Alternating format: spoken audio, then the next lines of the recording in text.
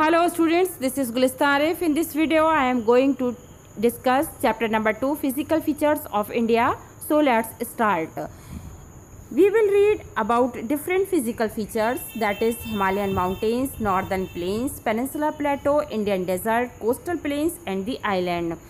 While reading them, we let you know how they form. So without being late, let's get started. India is large landmass formed during different geological periods which has influenced its relief. Besides geological formation, a number of processes such as weathering, erosion and deposition has created and modified its relief.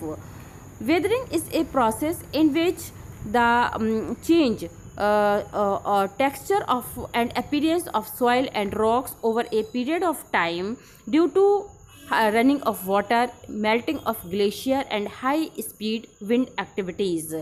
Erosion mean होता है बहना.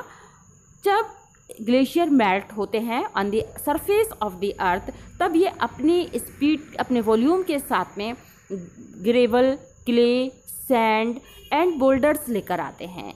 Of course, this activity is called erosion, लेकिन deposition is the end activity of erosion, क्योंकि ये जो material होता है कहीं ना कहीं सेट होता होगा और ये सेटल ऑफ मटेरियल इस leads to creation of a new landforms on Earth's surface. So you understand what physical changes India gone through. Now India has varied landforms, but question arise, how people come to know about it? You people have read up in late classes about endogenic forces and exogenic forces. These forces are also responsible for the changes and the formation of new relief features. We have also read about the three layers of earth: crust, mantle and core. Crust is the upper layer of the earth. It has been made out of 7 major and some minor plates. When these plates moves or collide, create straits within the plates or outside, sometimes large chunks of plates leading to folding, faulting and volcanic activity. These plates movements can be classified into 3 types. While plates come towards each other, तो ये convergent boundary form करती हैं. When some plates move away, एक दूसरे से अलग होती हैं और अलग होने पर बीच में स्पेस बनता है और ये स्पेस कोई 10 मंथ्स या 20 मंथ्स में नहीं, ओवर मिलियंस ऑफ ईयर्स तक बनता रहता है और इसमें वाटर फिलअप होता रहता है. ये वाटर का फिलअप होना या तो ओशन का फॉर्म लेता है या फिर सीज का फॉर्म लेता है.